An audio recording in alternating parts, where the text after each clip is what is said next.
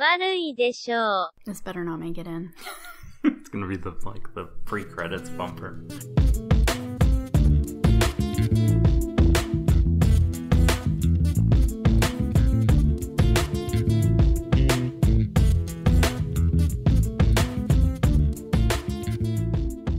Hey everyone, it's the Subtle Doctor. Welcome to this very, very special episode of Warui Deshou, an anime podcast that is very, very bad most of the time, but this time it's good because I'm joined by a very special guest. Oh, don't oversell it. By my best friend, IRL best friend, my life partner, Annie is here. Wife. My wife. Also life partner. She's decided to join me for this podcast in which we're going to be talking about... What are we going to be talking about? The movie Paprika. Right. Paprika. I should settle on a pronunciation before we start talking about this. Paprika. Paprika. I don't think it matters. No, but if we both say it different, that's going to be weird. I've always said paprika. See, I know you have. But which of us is right? Paprika. That is... Paprika. That's no. That's how droids say it. Alright. Are you... Paprika. Paprika. See? Is that the spice? Paprika. Oh. Okay, so we're both right. Paprika. Paprika. So we're going to talk about the Satoshi film, Paprika. Yes. And so the reason that I wanted to do this is because 7 years ago last month, auteur and visionary anime film director, well, I should just say anime director because he's done feature-length films, television series, and short films, Satoshi Kon, passed away in August 2010, and there's going to be a Wave Motion Canon pod about Kon, kind of more of a broad view, taking into account all of his works, but I had never seen Paprika, and I thought that it would be a movie that Annie might like. Let me take a step back here for just a second, and I think it would be good if, for the benefit of the listeners, Annie, if we talk about, they've heard me blabber on about anime for a while and what kind of anime fan I am. But what's your relationship with anime? What do you like? How long have you been watching it? Well, I hold you down and force your eyes open in front of the TV. I've been a reluctant watcher ever since I met Chuck, Subs, Doc, whatever people call him here. And I answer to all those names. But I refuse to call you Subs because it just sounds strange. I'm a pile of sandwiches. Yes. Yes. Doc is okay, even though it's kind of poserish because you don't actually have a doctorate. That's true. But anyway, so yes, Chuck was an anime fan, is an anime fan, and so he introduced me to the general, huge umbrella that is anime. After we started dating, I don't remember what the first... Gosh. Was it Kenshin? Maybe. Maybe. That seems like if it was not the first, it's one of the first. The issue is that we both have really terrible memories, so...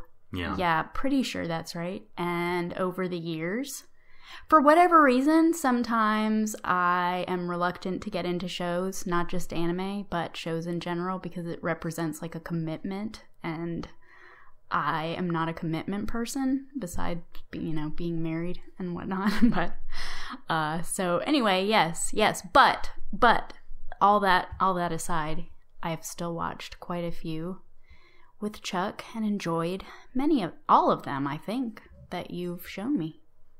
Yeah, I do recall famously me trying to show you Redline and you...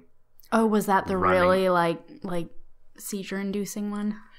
I think so. It was the one that reminded you of the artist that was Liechtenstein. Yes. That was. It was really all about the Ben Day graphic and like bright, overwhelming. Yes. Redline has all of those things. Anime fan Annie, this was your first Satoshi Kon film to see. I just don't even... Can I just express that I don't really feel worthy of the label of anime fan? I feel like people will take issue with that because I understand. Yeah, I'm super ignorant. Like, I watch shows with you, and we talk about them, but I don't have any real sense of context or like...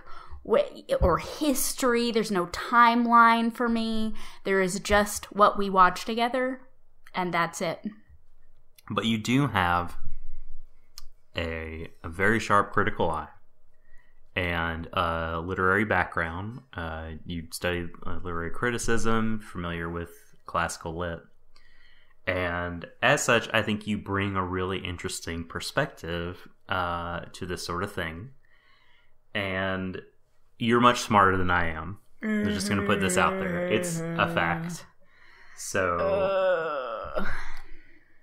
So this movie, Paprika, was made in 2006. And just for the benefit of anyone that hasn't seen it, I'll go ahead and try to surmise it real quick. Ooh, is it like kosher to read the Anime News Network summary? It is. Okay. Is that a good summary? I mean, it seems like short, but not too short. All right, why don't you take that one from the top and we'll do that one. Okay. In the near future, a revolutionary new psychotherapy treatment called PT has been invented. Through a device called the DC Mini, it is able to act as a dream detective to enter into people's dreams and explore their unconscious thoughts. Before the government can pass a bill authorizing the use of such advanced psychiatric technology, one of the prototypes is stolen, sending the research facility into an uproar. In the wrong hands, the potential misuse of the device could be devastating, allowing the user to completely annihilate a dreamer's personality while they're asleep. Renowned scientist, pronunciation, Dr. Atsuko Chiba, enters the dream world under her exotic alter ego, codename Paprika, in an attempt to discover who is behind the plot to undermine the new invention. That's another problem with me. I cannot pronounce a lot of these names. Well, as listeners of Warui Deshou will know, I can't either. And Forkele gives me a lot of shit about that, even though she can't pronounce them. That's right, I'm calling you out, Val. The only other so this is a Satoshi Kon movie, produced by Studio Madhouse. That's usually all people say about it, but I just did want to quickly give a shout out.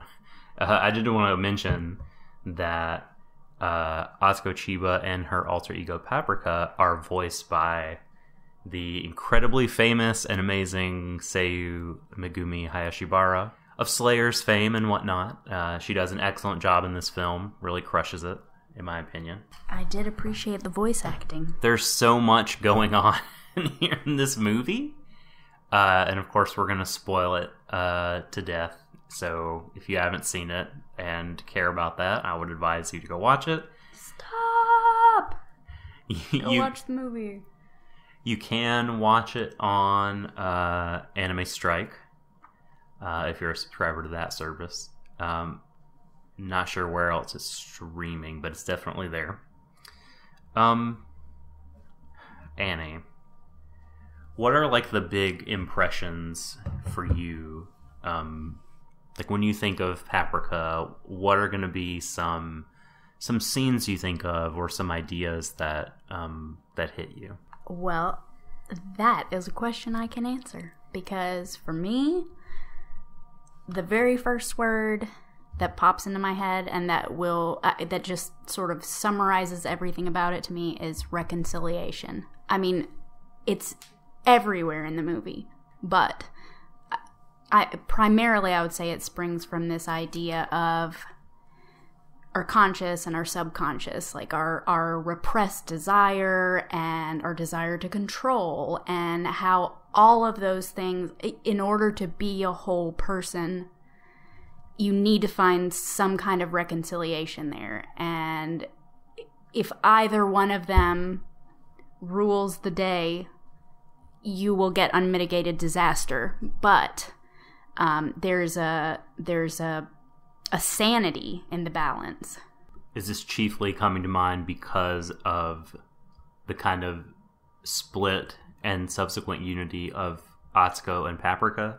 Well, I mean, I think that is, of course, that's like the prime image that you get, I guess.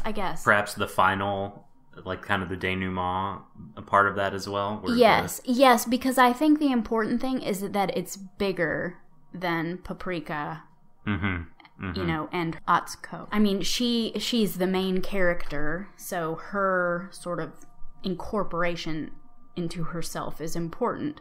But I think that end battle, or it's not really a battle, but that end scene in the dream world / real world, the coming together of those two, that the way it all finishes up, the finale. So no, bonkers. But it's not. See, because it's not the finale of the movie.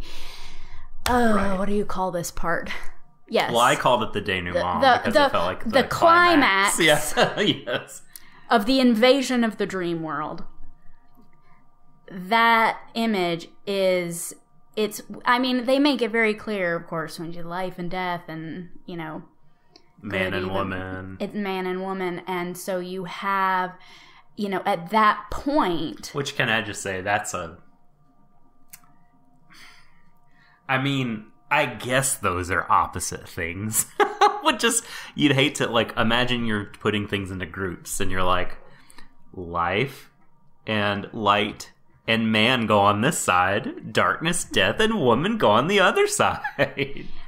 Like, I mean, I can see how that's potentially problematic, but I think that the movie does a great job because it's not that all of the one type of character is represented by the male characters and all of the other type of character is represented by a female character. They all of them have these aspects of themselves.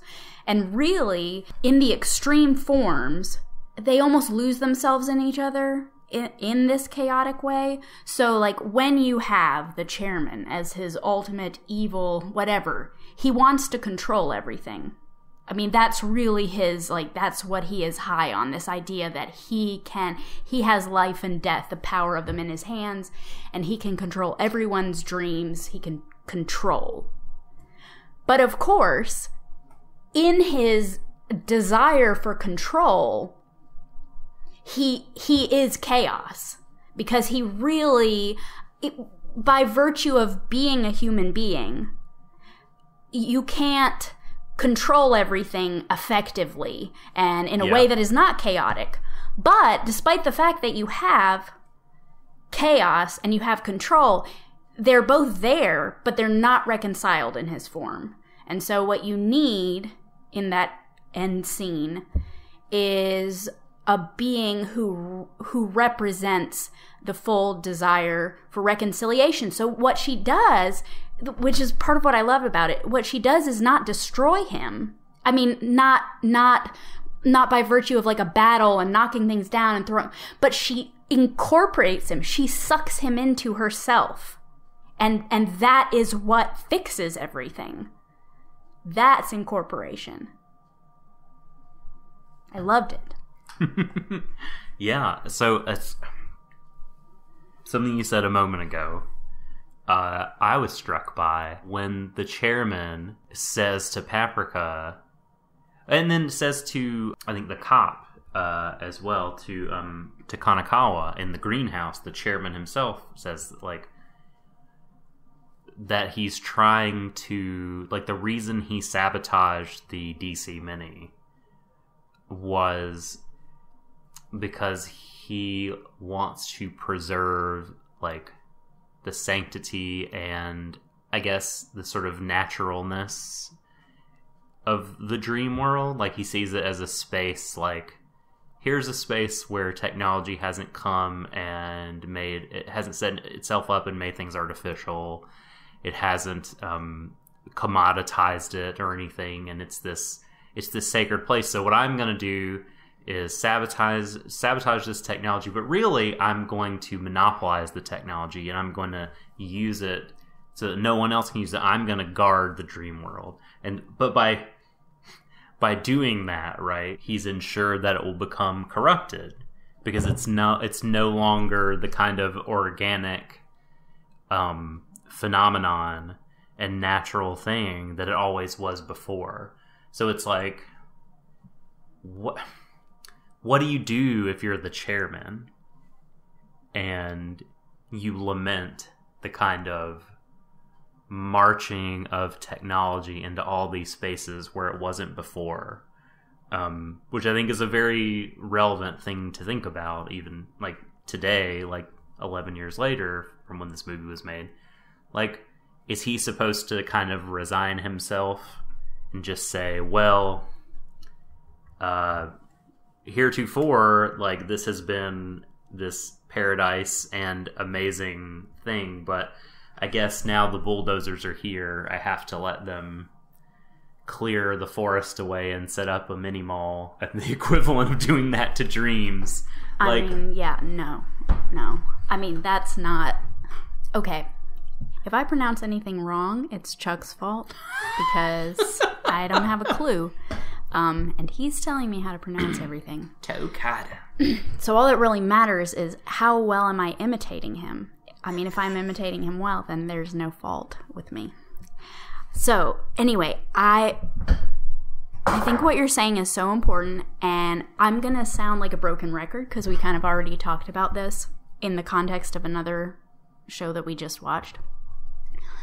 But, so important. I think one of the series of opposites that you could see being reconciled in this movie was the idea of innocence and experience.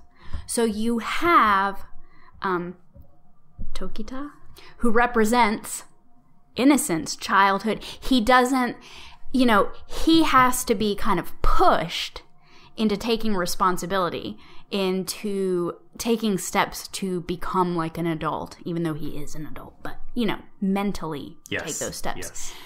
And that's part of also what is so cool about that last scene, because Paprika, as she comes out to have this, confrontation with this big representation of control, she's a child.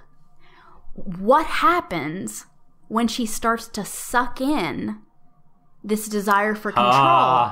She becomes an adult. Yes. And that is really important. That's a huge, again, just a huge or overarching picture of this whole idea that what it takes to mature, to deal with those problems in a way that is responsible, is to neither deny the innocence or the experience, to incorporate both and to mature into a human, a fully formed human who can deal with the problems with both things in mind. Because if you feel that, like the chairman, is it okay to call him the chairman? Is that yeah. Okay, we'll just call him the chairman. Yeah. Did they even say his name? I don't even remember. You just called him the chairman, so that's what I called him. I mean, he is the chairman, absolutely. Okay. Chairman of the board there of the science place. Yes. Anyway, that's his problem, is that he is not willing to incorporate innocence.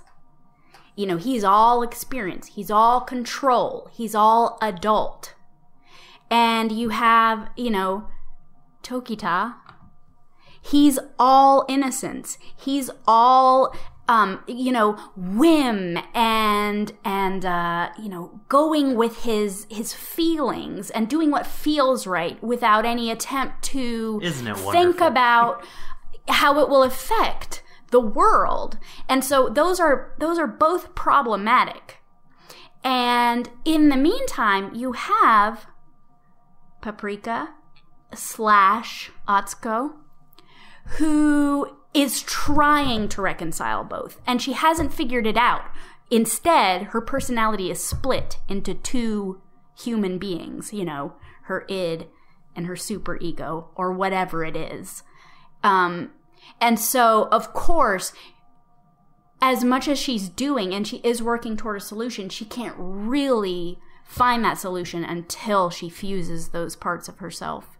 And that enables her to kind of fix the problem. So you think the chairman, in wanting to like safeguard dreams as a kind of sort of natural place. I think that protecting innocence at all costs Yes. can become monstrous, and he's a representation of that. I think he represents experience fully and totally, but I think he has some sort of appreciation for innocence as represented in his desire for purity in dreams. However, the means that he wants to use to Purity's preserve the right that, and that is also, again, the idea of adolescence into adulthood. Although we have to recognize the value of innocence, to try to maintain innocence at all costs is incredibly damaging. Mm-hmm. So yes, as you see in the chaos that is this world. Yeah, you really have to accept both parts. And where the chairman, I feel, became monstrous, as you say, because he wanted to preserve innocence at all costs. Kanekawa, like, he just wanted to push his innocence away the whole time, I feel. That time when he was making movies with his best friend, he knew what he wanted to do. And then, tragedy befell him. His friend died. He felt he had betrayed him because he didn't finish their film. And so he completely diverted his career path, like became a cop. Doesn't like to think about movies at all. Always wants to push the time when he was 17 out of his mind. Like, so he's kind of on the other end of the scales there. And I really liked his character arc. I thought it was pretty interesting. I liked it a lot, and I liked his character a lot. And I think that's the perfect way to fit him into this puzzle. Like, he is pained by his innocence, and he can't accept it. He can't accept that he didn't bear any responsibility, that he was innocent. He has created this vision of himself as in control, but not with a desire to control, but a desire to control himself, and not remember a time when he didn't. Mm-hmm. A desire to, like, he wants to put that responsibility on himself. Like, he keeps seeing as sort of, he's working on a homicide, and so the kind of perspective in his dream and the shots, if you will, in his dream are of that homicide, but he's really thinking about his friend's death, and he wants so badly to be responsible for it in some way, I think, and that's why he at some point imagines that he's holding the smoking gun. He says that he killed himself. It means, like, the other part of himself, his friend. So yeah, I think, he's trying to control. That might be the thing he's maybe trying to control. Or maybe, too, an attempt to deal with the moment that represents loss of innocence in his life. Again, as contrasted with experience. That was the moment that his innocence died. The moment that his friend died and he felt responsible and felt that there was nothing he could do about it. In a sense, he worked to kill that innocence in himself. So in a way, he killed himself. Oh, yes, that too, yeah. He killed any memory of who he was at that time because it was too painful. He denied that part of himself. And disaster for him. So many disasters. Yeah, yes. Yeah. I mean, it's, gosh, so much personal tragedy because these people can't accept themselves. To answer my own question that I asked you a few minutes ago, what kind of big picture, what do you think of if someone says, "Hey, Chuck, Paprika"? I think the thing that would come to my mind first, and it's probably because I have seen a few other Satoshi Kon movies. By the way, I haven't seen all of Satoshi Kon's work. Blasphemous. I know. You might say that I am innocent of his work, and you are experienced. Yes. I still need to see his television series, Paranoia Agent. I have seen all his feature films and the short film, Magnetic Rose, that he worked on. It's okay. You don't have to justify yourself to anyone. I do. They're rabid. I have to constantly be... You don't know what it's like. You have to keep showing your cred, or they'll eat you alive. So the thing that I will think of is...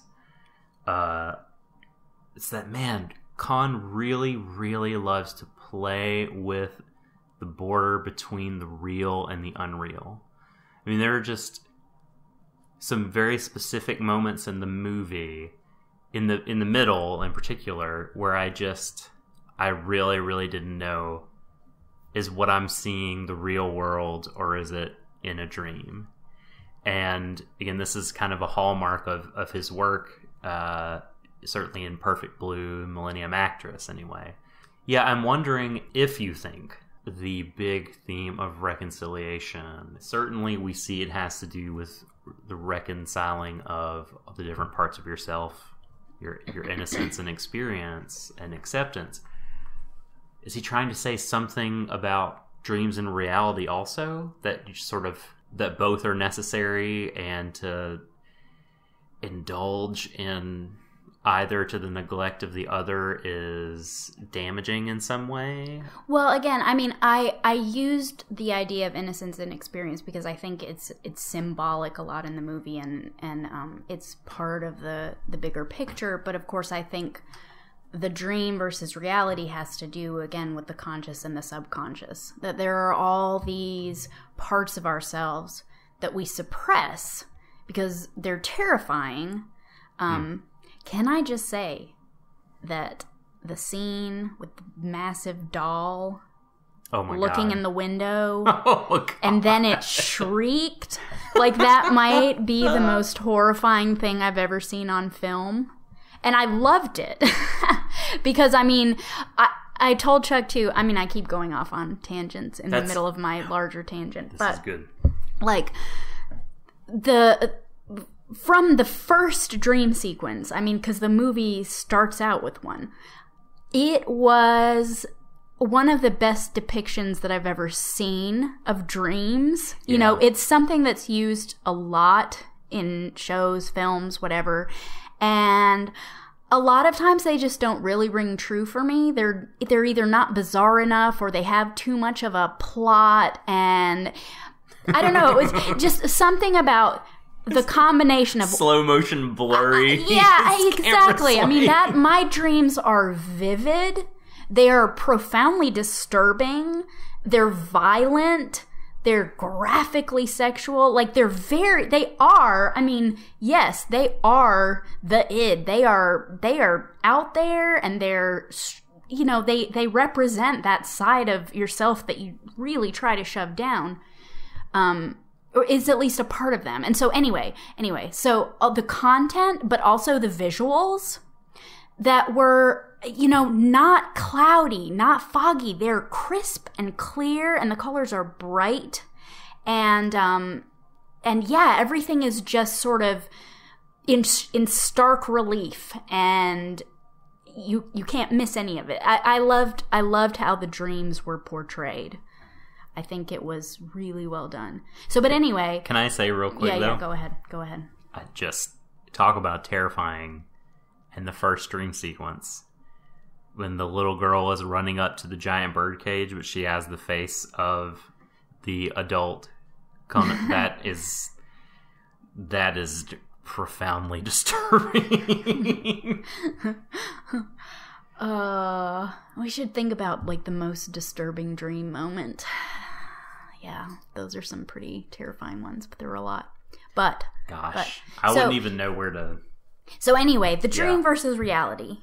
I totally lost the thread of where I was going. But yes, it definitely represents that subconscious and the conscious, and how we have to reconcile those two things. And I mean, those aren't the same as innocence and experience at all. They represent a whole different, I mean, because again, I like again that they were talking about the opposites right before she runs out to do her thing in the end. It's about that's why reconciliation is the word I picked, because it's not just about the one thing and the other thing, or this and that, or the subconscious and the conscious, the innocence and the experience, whatever. It's everything getting reconciled. All the parts that make us human, the ones that are scary to us, not just the duality, the ones but they've all got to come together, in order to live a life that is worth living. So how does one even begin to reconcile their own subconscious? I guess that's what therapists are paid for. I mean, right? Yeah. Like in real life, I mean, not being afraid. I think like fear is a driver of a lot of the bad that happens in the world and in the world of the movie. You know, the chairman is afraid of what things will be like, you know, if the dream world is taken over by technology. And I mean, everybody's scared of something, and that distorts reality. What do you think Atsuko is scared of? She's scared of her own feelings, I think. Yeah, you know, same. Sort of why she acts so cold. Wait, who's the guy who really likes her, but he's also the chairman's kind of flunky? Yes. We haven't really talked about him at all. Yeah. So, do you have something to? I just feel like we need to talk about him. I mean, he's very much just to me, just sort of represents the like someone who is controlled by his physical desire. You know, he seems to be primarily motivated, and in the end, he succumbs to the chairman because he's weak, because he's letting his physical desire take over his desire for other things. And so, yes, he's someone who hasn't reconciled anything. And there's there's kind of a coming together that is not, that I wouldn't classify as reconciliation, that I think maybe the movie wants to call, I don't know if perverse is the right word, but certainly like the movie frowns upon when it's a coming together of you're not reconciling parts of yourself, but the chairman wants to take, you know, the things about him, his own life experience, his mind, his personality, and merge that with the physical traits and characteristics of Osanai. You know, he said, that body belongs to me, it's mine. Like, once I have that, like, then perfection, you know, then I'll be set to run the board, chair the board forever. Yeah, I mean, that's maybe like a bastardization of the idea. You know, maybe that represents the fact that taking the kingdom by violence, you know what I mean? It's not so much an attempt at reconciliation, it's just sort of a forcing of what you want. Yeah. Like, he sees other humans as objects to bend to his will. Yeah. And in his mind, it's to accomplish this greater purpose, but you end up, just treating people not like humans. It's not a matter of acceptance at that point. Like you said, it's violence. It's swallowing up. It's using it's people more as means. It's really actually, that is a really good. Now I'm thinking about Himuro. Yeah. Like, the chairman uses people up and then casts them aside. Like, that is not incorporation. It's like parasitism. You know what I mean? Like, he sucks that guy dry, and then he sucks Osanai dry. You know, and then he's dead in the end. Like, or does he really die? I think so. What the hell? I think the point is, he was in a bad way. Yeah. And he gone. So that's what he goes around just feeding off of people, but not incorporating himself into them. if that makes sense. Yeah, well, I mean, okay, so this is an interesting thing I wanted to get at. Like, is that possible? The movie's saying it's a good thing to accept and reconcile and come together in harmony and acknowledgement of the different kind of parts of yourself, different aspects of the reality that is you, right? Of your whole person, to become a whole person. Is it possible for two separate persons to come together in that way? Like, is that maybe the message that two others can't? Will one always be subsuming the other, I guess? I don't think that's what I mean. I don't think the movie's really going there.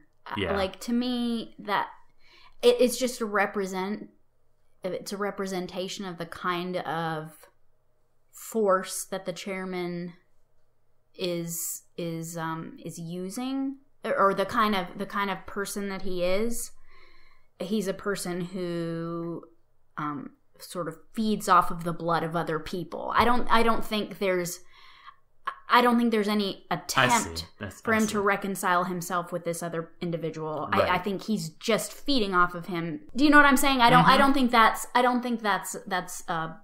significant to the story in that way. I don't think it's trying to say anything.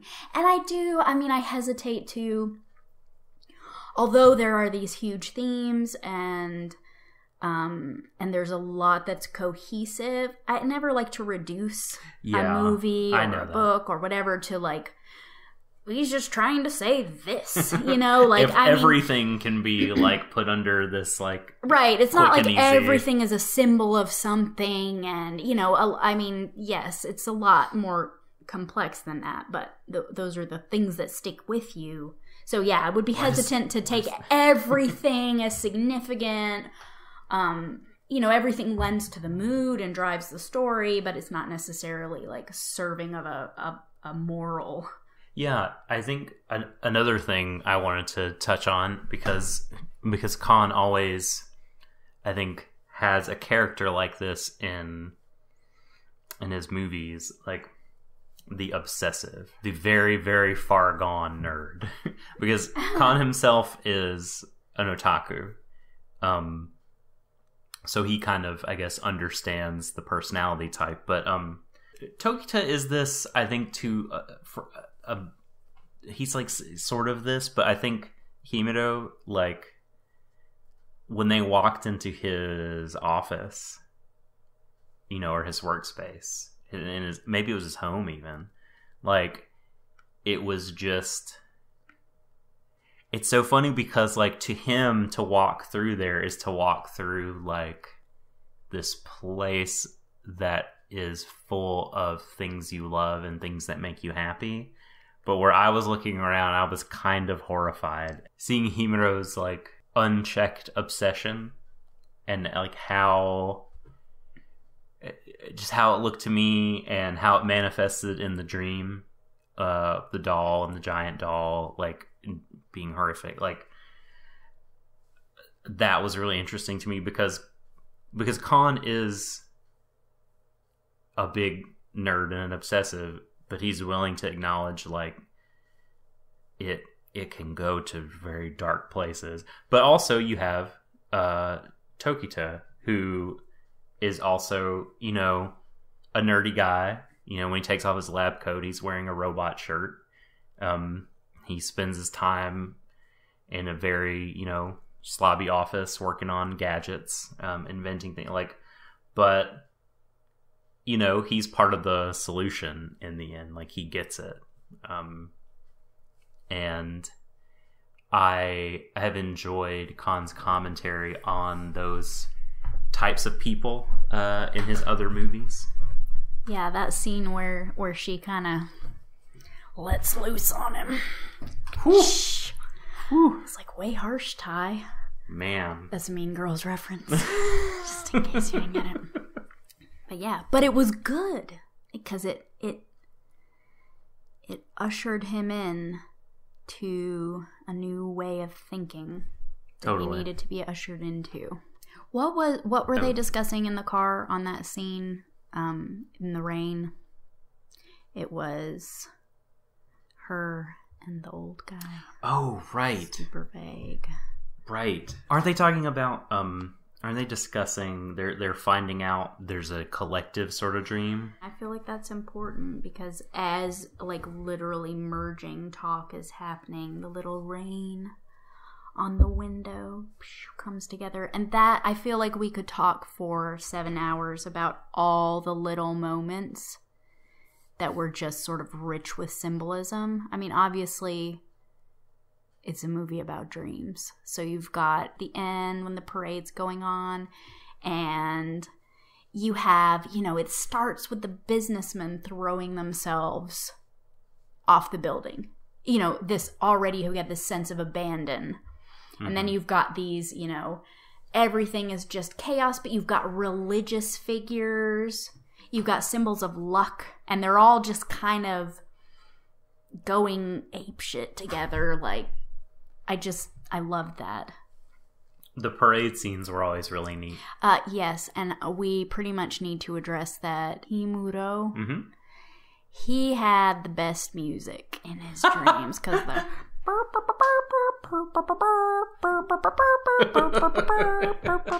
Like, I'm going to have to look it up and just listen to it during the week because it made me happy. The music that I enjoyed the most was when Paprika entered the collective dream as, you know, as the Monkey King riding on the cloud with the staff, but she's falling from the sky at first. It's like I think it's the main theme of the movie, very like sort of electronica with some like chanting. That's really that's one that'll stick with me. I really liked that song. See, and that's like that's why I feel like we need like a week to sit down and research this, because it's like, I'm sure that is significant. You know, what does the Monkey King represent? Right. You know, I'm sure it's significant. I'm sure. Well, it's certainly like, so many things. I believe it's part of The Journey to the West, which is one of the oldest novels that we know of. A very, very old Chinese novel. And so it's a very popular story. So maybe it's just another one of the fictional or fantastical characters that make up the parade that the chairman was, you know, angry that were being discarded. Mm-hmm. And that was one of the things he wanted to preserve, like you said, was the innocence, like the land of fairies and magic and things that, you know, in our present cold reality, you know, in the world of adults, we kind of have left behind. Interesting. I just don't know enough about it. You should watch more Dragon Ball. I'm a huge Dragon Ball fan. No greater falsehood will be uttered on this microphone. So I found the whole notion of like a collective dream to be really fascinating. It's a really alluring idea, but it's really difficult for me to wrap my mind around thinking about a dream without thinking about who's having it primarily, or a place without thinking about like where is it instantiated in material reality. When the DC mini, it just starts gobbling up these dreams or smushing them together, and they kind of snowball into this giant big collective dream that is just really like eating other dreams around it, a lot like you spoke about the chairman doing in reality. Like, it's just kind of frightening in some ways. Just think about like this roving sort of dream substance that could pull you in and away from the reality that you know, and just thinking about like what it is. And I mean, it's just such a foreign idea that I just find really fascinating to think about. Like, what are your thoughts on the whole collective dream business? Where is all this happening? You know, because if your dream and my dream. Well, I just don't feel like that's something that requires explanation in the movie for me. No, I mean, yeah. it's just it just sort of represents how things were spinning out of control. And that reality and dream were merging. It wasn't happening in a separate place from reality, and that's what was so scary. Terrifying. Like it was everything, but not cohesive, not accepting, not incorporated, just strewn about on the floor with no thought and nothing something. I don't know what I was going to say. Two things that need to merge. Sometimes, when you just talk for too long and you're like, why are words still coming out of my mouth? Because yes. I already said what I wanted to say. This frequently happens to me. Yes. As you all know. So another thing that really caught my attention is when they mentioned, I forget which character it was that introduced the idea that the internet was analogous to the dream world, that it might like sort of help or categorize like, what is the dream world? Where is it? What is it like? That the internet could be like a helpful device for that. I thought that was super interesting. Yeah, I think it was a quote from Atsuko saying, okay, she said, don't you think dreams and the internet are similar? They're both areas where the repressed conscious mind vents. So yeah, I mean, there was a lot of incorporation of technology and a comparison between the way we conduct ourselves in the technological realm, especially on the internet, and how we conduct ourselves in dreams, and sort of the unfettered nature that both of them share, because we're less guarded and we feel like we're in a place where we can release whatever subconscious thought comes to us, because we have the protection of anonymity on the internet, and of course we have no control in dreams. So yeah, and of course Konakawa, the way they access his dreams that have been recorded is through a computer. Mm-hmm. It's very web-based.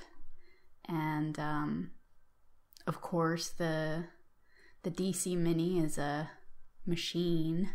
Right. Well, I certainly do often feel like I'm in a dream when I'm scrolling through YouTube comment sections. That's for sure. Mm-hmm. But nightmare. Right.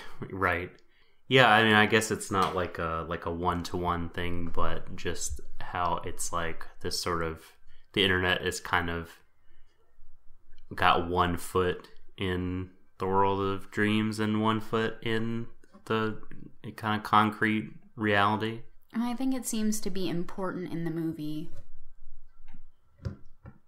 to not give yourself with abandon to any one thing. So to lose yourself in the technological in such a way that you disconnect with the physical world is another one of those dichotomies, that the movie would not want you to be fully invested on either end of. Don't fear technology, but don't neglect the real world, and it will just do everything damage if you fail in the balance of those things. So were you satisfied by the movie? I mean, very much. I loved it. I loved everything about it. I loved the look of it. I loved the design. Yeah, we haven't talked about that much. I loved the I love it. The colors. They were just so saturated. Very. It just made it feel very almost 3-dimensional. I don't know. It was just really good. I'm actually looking at pictures of the movie because I want to remember things. Oh, another thing that I think is like the I think a way that the idea of interpersonal things, interpersonal or intrapersonal, which is within oneself and which is from person to person. Person to person will be interpersonal. Okay, so the interpersonal incorporation could be signified, by the coming together of Atsuko and Tokita. Okay, because he in his self represents lack of self-control, and she kind of represents personal control. Again, she's not trying to control anyone else but her own self. She has a very tight rein on. She's portrayed, spoken about as cold, reserved. She's very just tight. Always wearing the suit, always wearing the heels, always got the hair tightly pulled back. He orders, 5 courses for himself. He does whatever he wants. He eats whatever he wants. He makes whatever he wants. He represents that just absolute abandon. And so each of them gives the other the ability to come to a realization that they are incomplete. Not even just without each other, but within their own selves. And I like that. It's not that they just come together as these two separate forces and like they cancel out something in each other or they reconcile it with each other. They actually help each other become whole as separate people. Although they do end up coming together. And I loved that. That's really great. And I love surrealism. I love bizarre things. This movie, pause it at any point and it would make a great surreal piece of art. There, of course, yes, there's going to be so much symbolism in something like that. And I might, just start looking stuff up. Like, what is the significance of this in dreams? Because even though I'm sure, like we talked about, it's not like everything means something. That's not how stories work. But for the surrealists who were obsessed with dreams, and the significance of dreams and how they related to the subconscious and what they showed about us because they were unfettered, symbolism was really important to them. And so I am absolutely positive, based on what you've told me of this person and the way that he chose to express these ideas that he had, I'm sure a lot of it is significant and symbolic. For sure. And I'd be definitely interested to know more about it. So, thematically, the movie very satisfying. Like, aesthetically, very satisfying. Brilliant film. Through and through. I think we both agree. Did you hit a point where Atsuko or Konakawa woke up from yet another dream within a dream within a dream within a dream within a dream that you were like, well, I just kind of give up trying to figure it. Like, what did you ever find that frustrating at all? Like that the film wouldn't let you anchor down and reflect on the border between reality and dreams? Like it was always like you never know where you are, or like you're in a dream again. Like you can't settle and trust what's around you, like, because at any moment a character could sit up in bed again. Like, did you ever feel that way? Short answer, no. Long answer, nope. Okay. Did you feel that way, Chuck? I hit a point where I don't remember when exactly it was. It was in the last sort of quarter, the last fifth of the movie. I think right before dreams and reality were just openly bleeding into each other. Like, where I was kind of like, okay, again. I recall feeling that way seeing Inception. But it was a very minor sort of frustration. Like, very, very easy to overlook, very easy to swallow that. I don't think it's a deal breaker or a mark against the film in any way. It was just a feeling I have. Okay, here's a question I have for you. Shoot. What was the most horrifying thing that happened in the movie? I mean, doll screaming aside, unless that is literally the most horrifying thing that happened. No, I mean, that's sort of comically funny, horrifying, but definitely when people's dreams had been invaded, but we were looking at it from the outside and they were just started talking nonsense, and their eyes got really wide and they were all smiling, proclaiming nonsense, and often with like weapons or pieces of technology. They're just things they would pick up, and they would hurt themselves, hurt other people. I mean, it was just seeing them, it looked like go crazy, I guess, like have some sort of psychotic episode, was pretty disturbing. So I think for me, it's those. I'm very glad that they actually showed one of those things happen, and then a character come out on the other side of that and be fine. Actually, that was sort of important for me that happened, and it not always be a road to ruin for any character. How about you? What was the single most kind of scary? Well, definitely, I would say single most horrifying thing was what was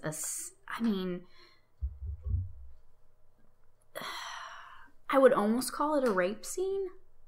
I mean, the incredibly sexually violent scene where she was on the table and he was ripping her apart. And even though I think she had not incorporated herself with Paprika, that was another show of the unnatural nature of violence. Like it was, we talked earlier about all of the violence of the attempt to control, and I think that was a disturbing and powerful idea, or incorporation of that idea, that rather than finding wholeness in desire, the way it can rip a person, rip even the object of your desire apart, so that what he was desiring wasn't even actually her. It was this image he had created of her, which is, I think, part of why he sort of ripped her apart, because it wasn't only one aspect of her personality was the object of his desire. And so he forcibly removed the aspect of her personality that he didn't desire, which again it's just a further illustration that what he wanted was not her. There was no interest in it. Was just about his own personal desires and what he had imagined for himself, like sating whatever thirst he had in that way. Like I mean, that's a really interesting, like, so the intensity and selfishness of his desire with no inclination of acceptance or her will, like just how even that desire was destructive to the person, or like from his point of view, the object of his desire. Yeah, because it was not about a person at all. He had objectified her completely. Yeah, I mean, that was well and truly, like, that was just disgusting. That was certainly the most disgusting thing I think that I saw. And just that is a way. I mean, perhaps that could be done in live action film, but I think, and Khan is really a master at this, like showing a high concept scene like that in a very simple and elegant way, like through animation, I think is kind of just astonishing. I think he does it in every one of his films. Like, you can pick out these scenes, like in this case, it's Osanai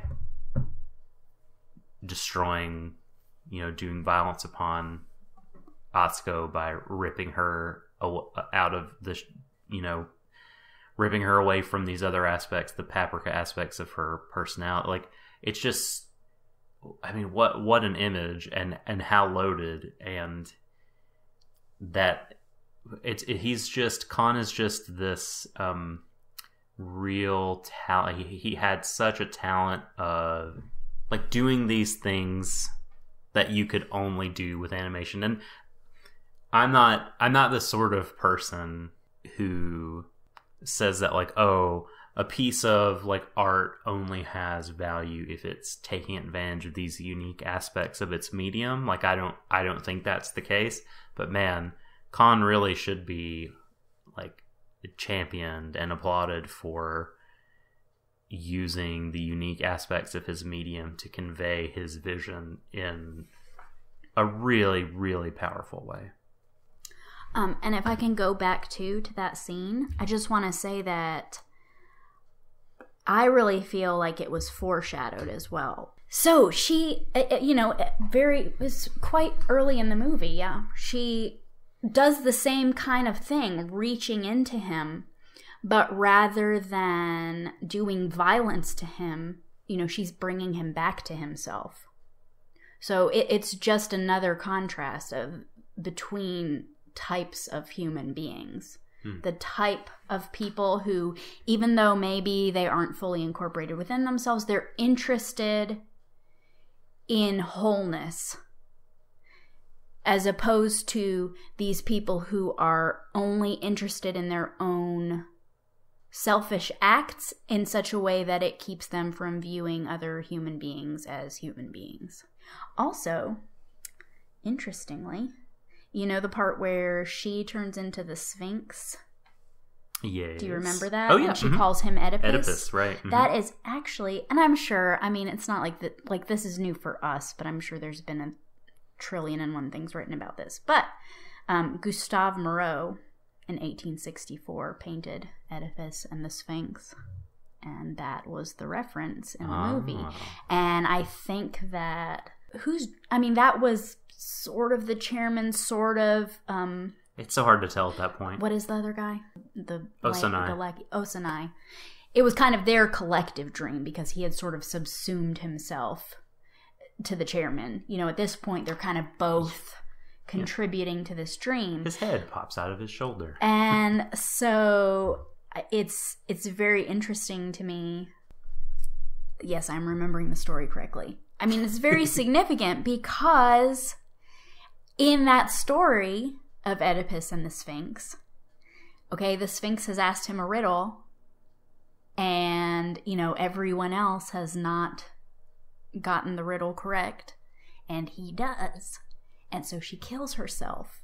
And I think it's just another thing that contributes to the image of his vision of himself as the hero of the story, and her as this sort of mystical other that he desires but also wants to do violence to.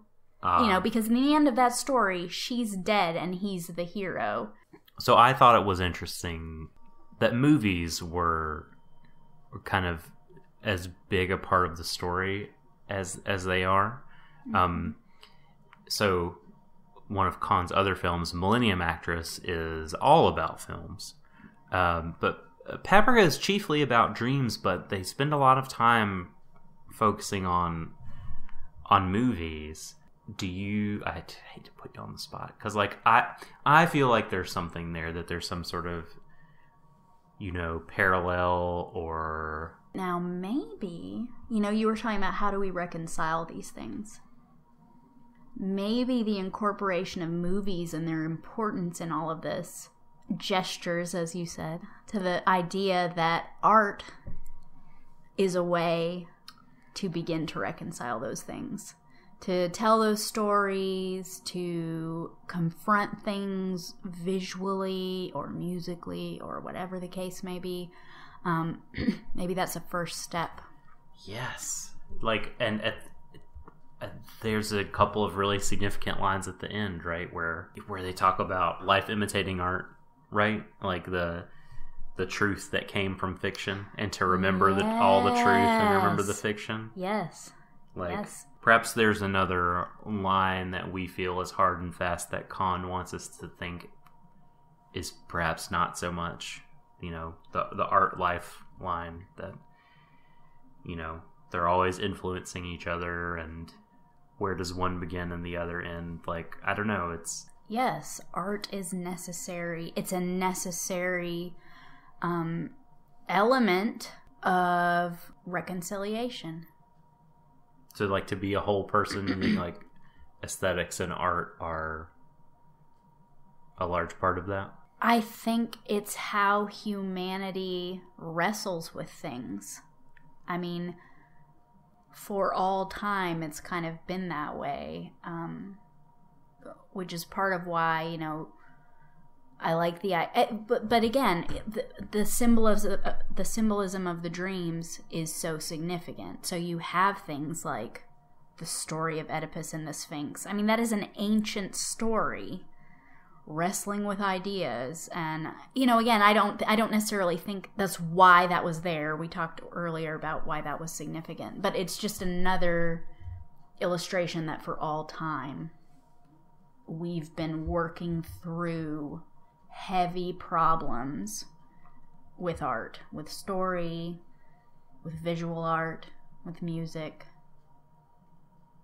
becoming more complete humans, because it is a sort of a safe space. You can say things in your art that you simply cannot say as a human seeking to live a life without conflict among other humans. You know, you can't. You do suppress all those things. Mm-hmm. And I mean, wow, art is a way to sort of let those things go traditionally. I mean, it's not the only function of it, but it has been a function of it for a long time. Oh, it's so true. I guess my own summation of the film, I mean, I'll just be restating some things I already said, because, I mean, you've really put it better than I ever could have, and that's why I'm so happy to have you here, seriously, on Talk About It. Like, because, I don't know, Khan's work has always been the kind of thing that I have watched, and I look upon it and I say, like, wow, here is something profound and kind of mysterious and beautiful, but, like, sussing out, like, what I think is happening, or, like, coming up with overarching themes and categories besides the whole, like, you know, playing with real versus unreal, which is pretty overt. Like, you know, a lot of the other stuff kind of tends to elude me with Khan, and that's, you know, my own, like, shortcoming as a critic, I think, for providing just like a banquet of food for thought and a wealth of stunning and beautiful and disturbing imagery. Like, I think this is a film to not be ignored in Khan's catalog by any means. It's a wonderful work. Do people ignore it? I think, like, it's not one of his most heralded works. I think when people put together their, you know, unfortunately, the filmography of Satoshi Kon is criminally short because the universe hates us all and took him from us when he was in his 40s. But, you know, if you were ranking his stuff, I feel like most people are going to talk about Perfect Blue and Millennium Actress as their favorites. And I'm there too. Like, I love Perfect Blue is his favorite film that I've seen. This, I think, is just under that. as much as I appreciate his other works. I loved everything about it. There wasn't a single thing I didn't love about it. We have a new satoshikon van here. Well, that I think is going to do it for our Paprika discussion. Again, see this movie if you've not seen it. It's glorious. Annie, thanks so much for being here on Warui Deshou with me, your doting but baka husband. So self-deprecating. Thank you for having me. It's sort of humbling, and I don't feel worthy to appear on your program, but I certainly enjoyed talking about the movie. Well, I have the feeling that this is going to be just the first of many of such podcasts, so get ready for that, folks. If you want to get in contact with the show, if you liked this, hated it, want to see more of this type of discussion, I won't read the reviews, so don't hold back. A discussion of two people in the same room, not Skyping internationally, which is... Not that there's anything wrong with Skyping internationally. Warui Deshou, WARUIDESHOU @gmail.com is how to email us. Or you can reach us on Twitter at Warui Deshou. You can find me on Twitter at The Subtle Doctor. I have a Curious Cat, curiouscat.me/TheSuttleDoctor if you want to ask a question that is more long form or receive a response from me that is longer than 140 characters. But yeah, please give us some feedback on this. We'd love to hear from you. And thanks all so much for listening. Thanks for listening. And remember, embrace each other, everyone, to the ends of the universe.